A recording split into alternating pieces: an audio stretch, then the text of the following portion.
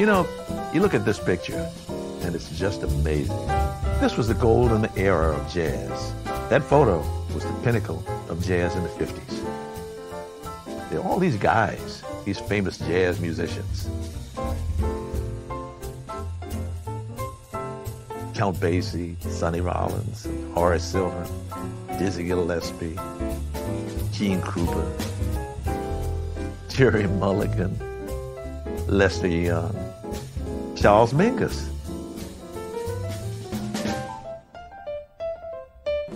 Thelonious Monk and Coleman Hawkins. That's a good combination, Monk and Hawk. And then there's these two women. But who are they? Hardly anybody knows.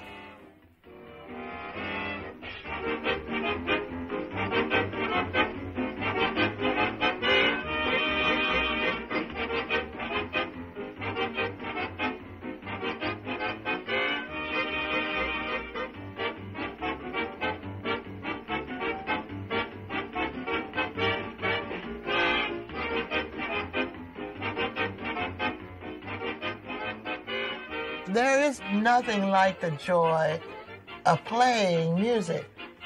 My name is Clara Bryant. I'm a trumpetist. Oh yes, it's always a surprise to have girl musicians. I'm Viola Smith. I'm a drummer. There were no women with any of the big bands. I was the first one as far as I know. My name is Billy Rogers, and I played the trumpet. I played with the greatest female band ever. Hi, I'm Rosalind Perron, and I play alto sax, clarinet, and flute. But if you don't feel it, forget it, because you can't play jazz unless you feel it in here. My name is Peggy Gilbert, and I play saxophone.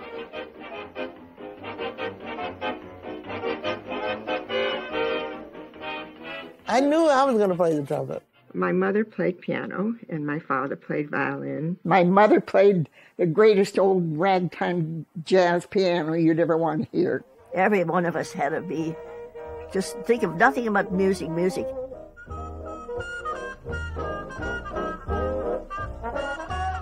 We used to sit by the Atwater Kent radio and listen to the music coming out of the hotels around Boston. My dad would take us to the dances and stand outside the dance hall with me on his shoulder, and I would look through the window and see the trumpet players, and they would be playing the trumpet, you know, and do-what, and I like that. And my father wanted me to find the sound that I liked, and that's what I would learn to play. So we listened, and one night I said, oh, I like that, and that was the saxophone.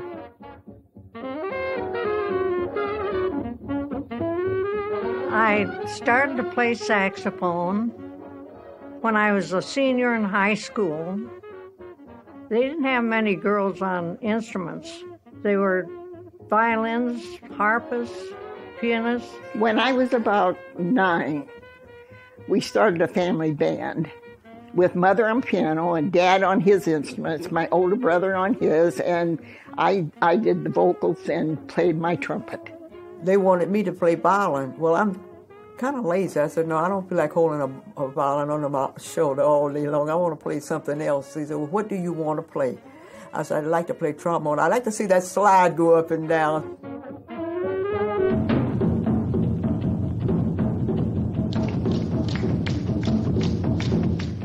I was one of 8 sisters in the family orchestra.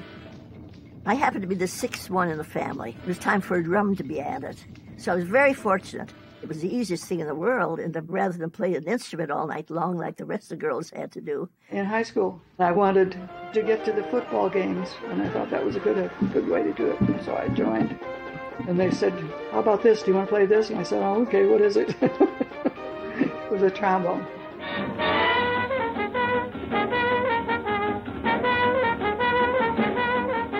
I never ever saw another girl do what I did. I was in my 20s before I even saw another girl play a trumpet. I saw women saxophone players once when I was about 11 or 12 years old. My dad read in the paper that at the Metropolitan Theater, where they had vaudeville, they had a new act And because they played the saxophone, he probably thought I would really get a kick out of this. There were the Siamese twins joined at the back, all the time on roller skates, playing the saxophone. This is a picture I've never forgotten in my entire life. When I was coming up, it was way back in the vaudeville era. I had an 8-piece girl band. I was the band leader. And in those days, there were little or no girl musicians. There was Phil Slattery and a couple of big bands that people today never heard of.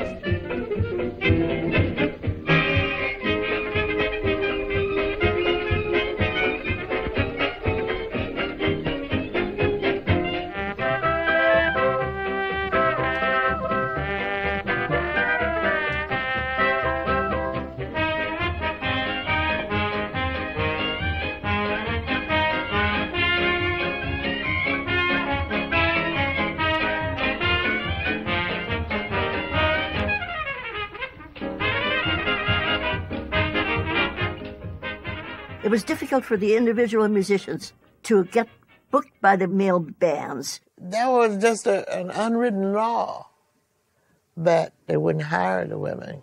When I was substituting for a man one time, and they called me and asked me if I could jump in, I said, certainly. So I did.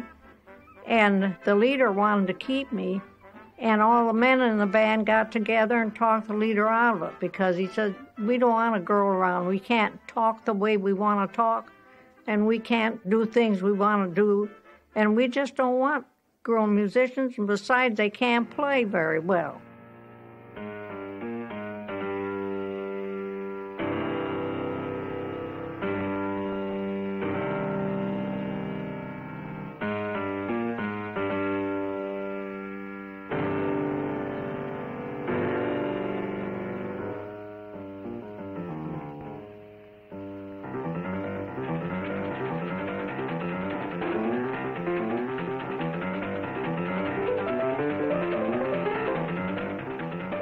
You put a bunch of musicians behind a curtain, and who's going to tell me who's the female playing or who's the male playing? You can't do that.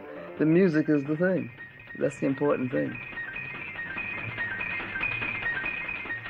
Piano players, yes. Basses, maybe. Guitar, maybe. But mostly piano. They would not, when you put the horn up to your lip or in your mouth, that was it. They would not call you.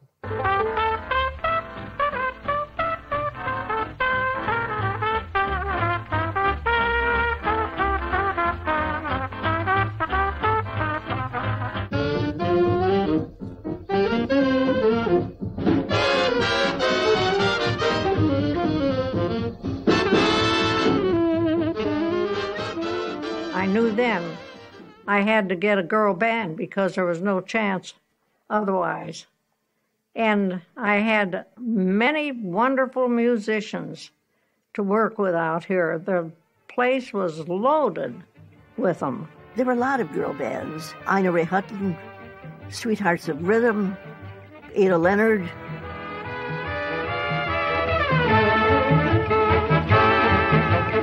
Kumba, kumba, kumba, kumba, Carol. Kumba, kumba, kumba, kumba, Carol. Ada Leonard I worked with on TV for a year at the same time that Ina Ray Hutton was at another studio. And so I just played with those bands until I got the lay of the land and knew what was going on. Many of the brilliant stars of stage, screen, and radio are graduates of the Broadway nightclubs. One of the most glamorous of these is that pretty little spitfire of syncopation, Ina Ray Hutton. They had to have something new, dance and do up there in Harlem. So someone started trucking. As soon as the news got round, folks downtown came up to Harlem. Saw everybody trucking. Ina had really good arrangers always. She admired Ellington and Basie, and we had good musicians, and it was a good band. here's me playing in front of the honorary band. She had great rhythm and knew what she wanted, but she was not a musician. There was nothing that she could play. But she was a great dancer. She was really a good dancer.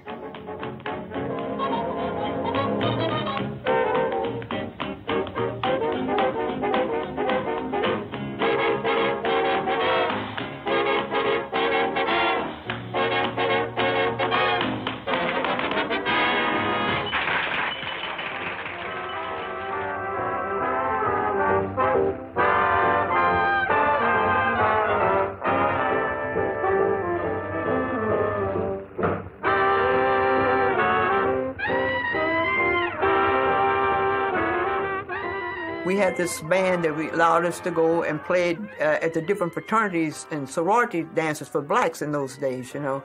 Pineywood School was a place for underprivileged black children. They got a better education. Mr. Jones saw Phil's Fraternities group on it. He says, well, I have enough girls here that play instruments. Why don't I start a girls' band, too? Mr. Jones had some Mexican girls that, you know, he let come to Pineywood to go to school. We also had a Chinese girl there. And so one of the people that worked there said, so why don't you call it the International Sweethearts of Rhythm? Because you got different nationalities. And that's how we got the name International Sweethearts of Rhythm. When you're feeling low and you don't know what to do. When you're feeling low and you don't know what to do. Just stay in the groove. Let nothing bother you. Anna Mae Winburn, who was the director of the band, she was like a front for the orchestra, the band. She looked great all the time. I had a male band in Omaha, Nebraska, called Anna Mae Winburn and her Cotton Club Boys. Then here come the Sweethearts to Omaha. And I said, oh, gee, aren't they cute?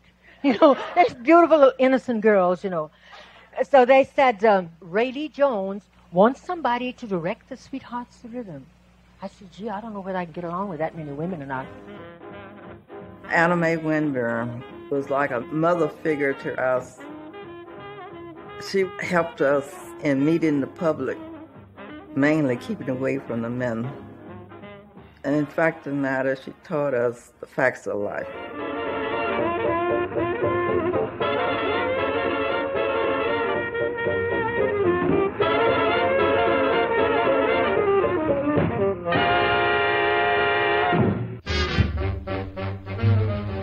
Kansas City, there's a pretty gal named Mary Lou.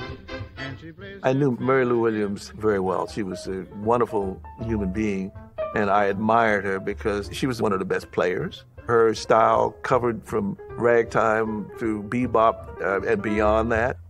I mean, she was with Andy Kirk's band, and that was a fine band of that period. And she arranged for them, she played for them. She was marvelous.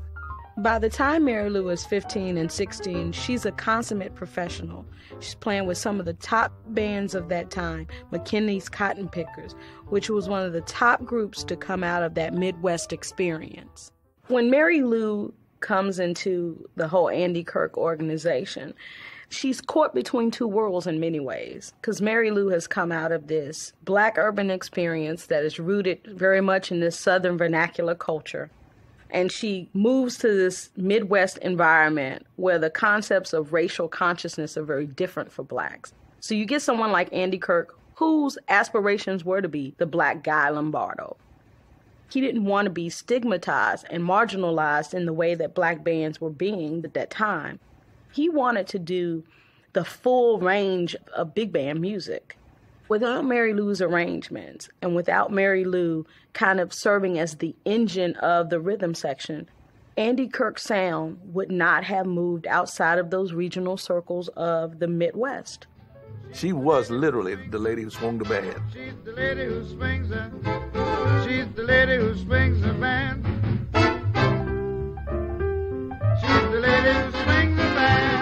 My junior year in high school is when they got they brought in the new innovations with the bands and the marching band and the swing band.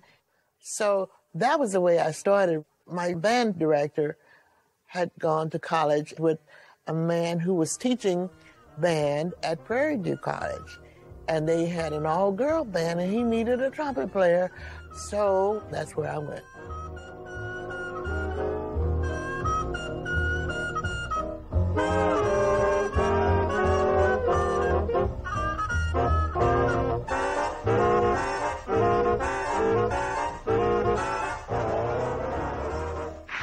And here's a great picture of me taken in a hotel room. This was a publicity thing.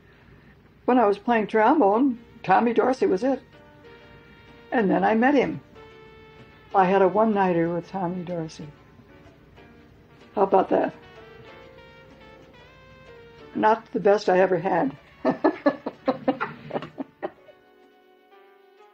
It was an exciting time, but you always had that one thing to confront you. The agent would come up to me and say, "We can't use that girl. She's, you got to get somebody that looks better.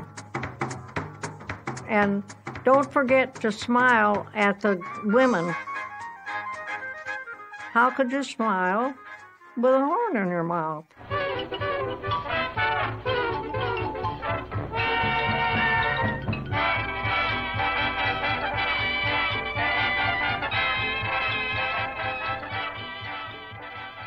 I did get a call from the Ada Leonard Orchestra, which was rehearsing and going to open at the Oriental Theater in Chicago.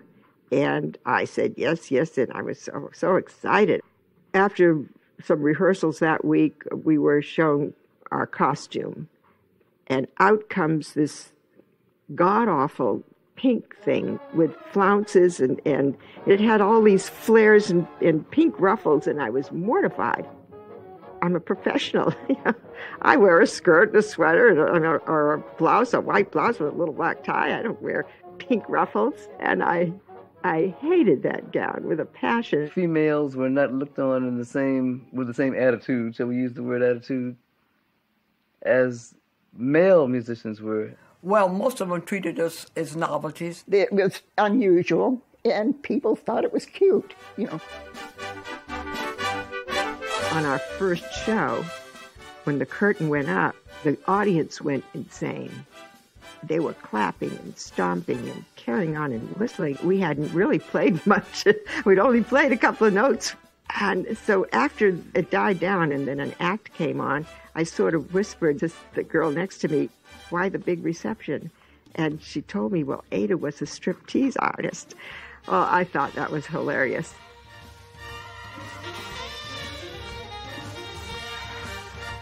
We all had to have long hair, and we could not be seen with saddle shoes. To be wearing saddle shoes meant that we must be gay.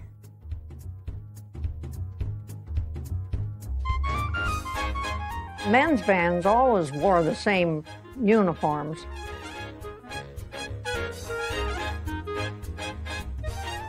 The guys can have white hair and glasses and weigh 300 pounds, but if they can play, great. The girls, they want to look like a bunch of young starlets.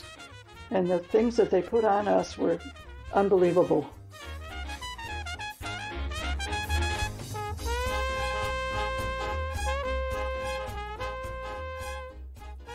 I played for a short time with Georgie Graham's big band, and he was playing in New York when he heard about the International Sweethearts of Rhythm, and the manager, Mrs. Rayleigh Jones, asked if he knew of a saxophone player, and so he thought of me immediately, and he called me up.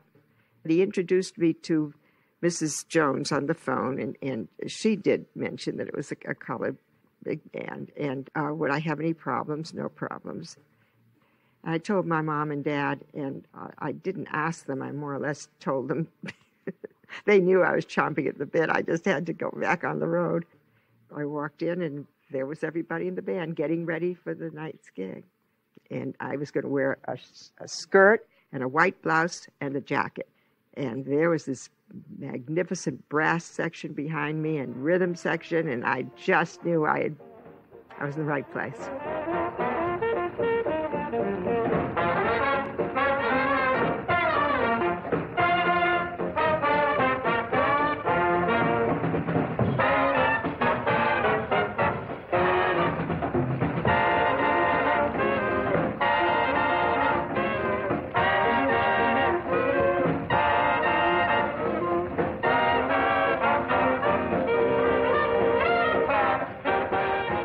It was a lot of fun.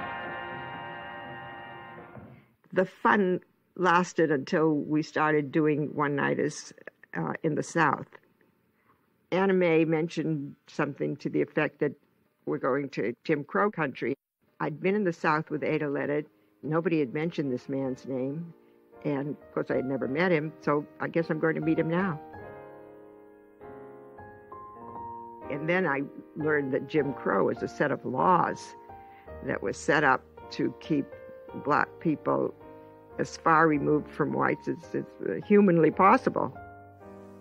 They wouldn't stand for us mixing.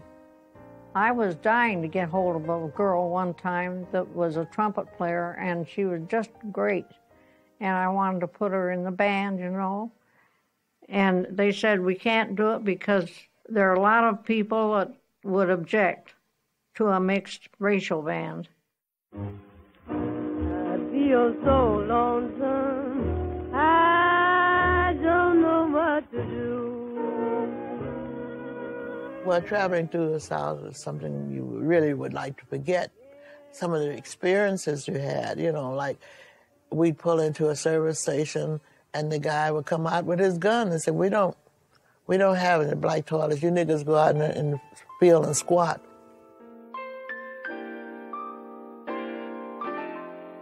The band had its own bus, upper and lower berths like a Pullman car. And that was our home on wheels. Had a little bathroom in the back. There was a great danger for the band, for everybody in the band, for our bus driver. We all found it was much easier if I just stayed in very dangerous places in the bus. And I also remember some places they would accept you, some places didn't have room for you, you know. If we didn't sleep on the bus, we wouldn't have a place to stay. We played theaters, we played dance halls. If we were in a theater, the white folks would be downstairs and the ropes would be dividing the blacks and the whites. Everything was segregated, everything. There could be no fraternization between the races.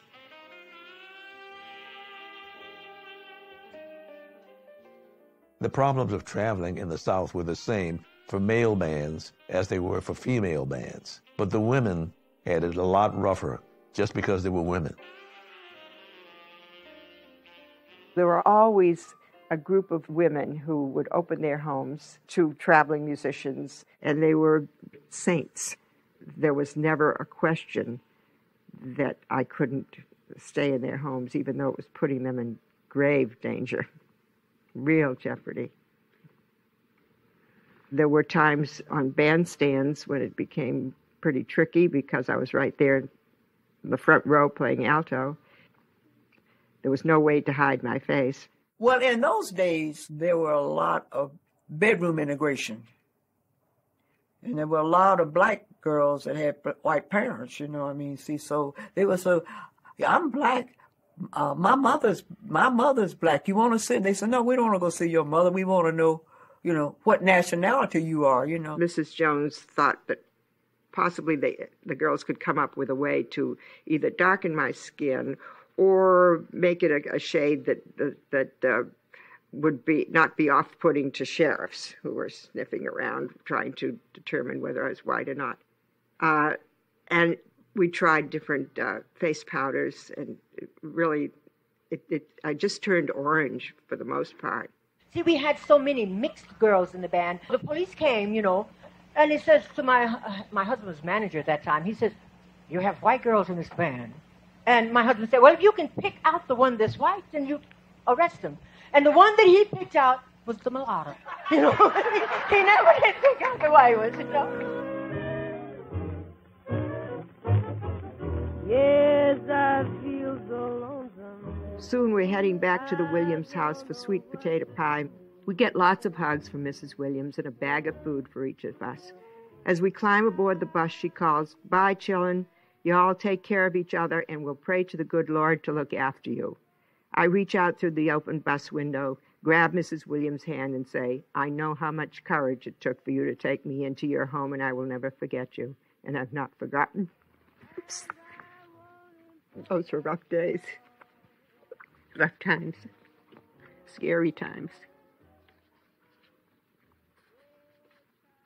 I was surrounded by the girls with so much love, and then so many times I felt so embarrassed for my race, so humiliated by them. I wanted to lash out at them, and of course I couldn't.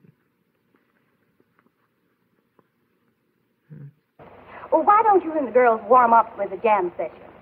Okay, suits me. Let's take it, girls.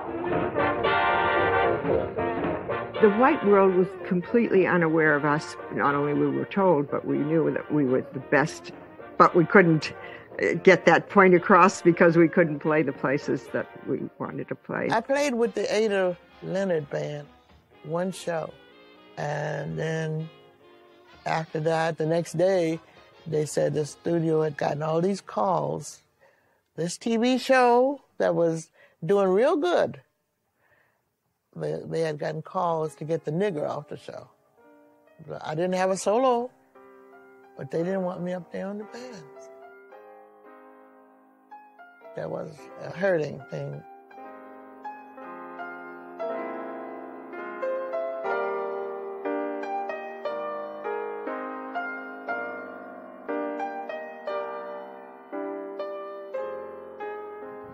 Yesterday, December 7th, 1941, a date which will live in infamy.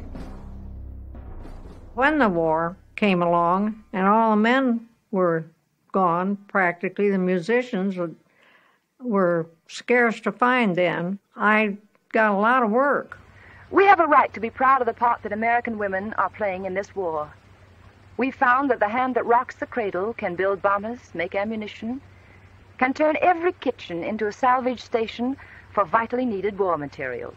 There is a job for each and every one of us, and it is our duty to find that job. I remember during the war, there were a lot of girl musicians with the male bands. Billy Rogers was with Woody Herman. In 1941, I headed down toward California, and some friends of mine had put a band together. 3 other gals out at a club in Culver City. In a very short period of time, we were practically packing the joint every night. One night, Woody Herman's road manager came into the club, and he invited me over to his table for a drink during intermission and told me that Woody was looking for some kind of special attraction to take on the road with him when they headed east. Arrangements were made for me to go to the recording studio and audition in front of Woody and the band. I just sang a couple of songs and played my horn, and Woody hired me. Surprise, Woody hired me.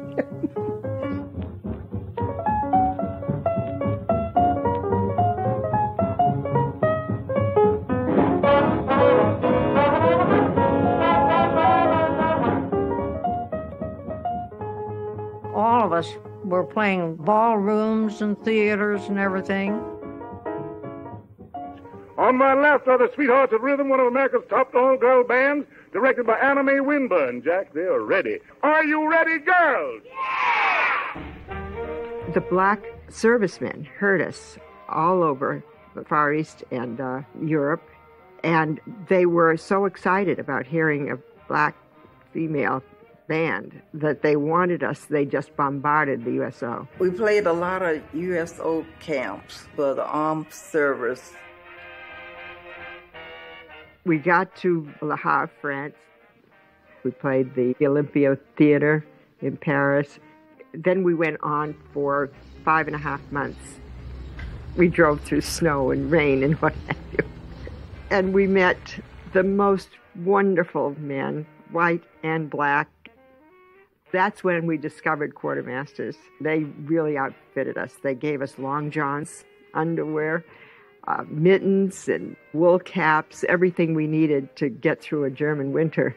We played all the military bases, but when we played Tuskegee, we played for the Tuskegee Airmen. And they had just become selected as the ones who would escort the white flyers in Italy. It had rained, and so we couldn't walk in the mud, and with these high heel shoes and stuff like that. So we had to be picked up by these guys, and I'd never been in a man's arms. Oh my goodness. I can't explain to you how it felt. That felt so good. It was the most exciting time ever, ever. I felt like a sweetheart.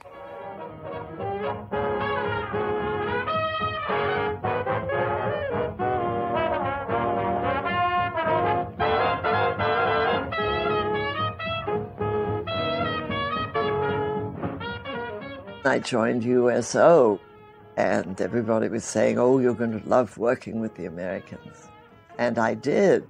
That's where I met my husband, Jimmy McPartland.